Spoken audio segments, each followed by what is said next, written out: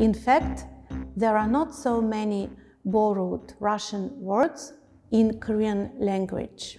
Russian remains quite unfamiliar language for South Koreans because of history of Cold War, when contacts between the two countries were frozen for almost 50 years.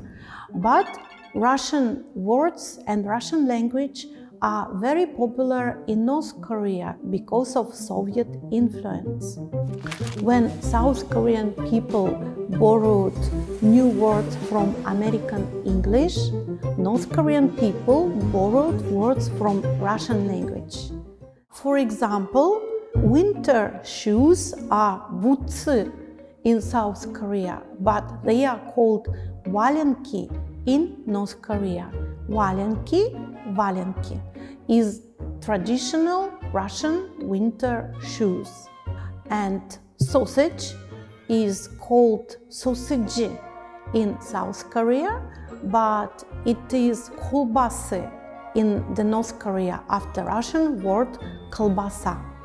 Even English words in North Korean language were borrowed from Russian language, so they know them in Russian pronunciation. For example, campaign in North Korea is kampania after Russian word.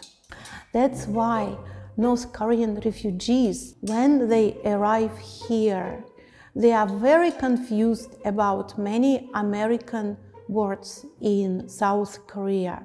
I think after unification, Russian language will help people of unified Korea to understand each other.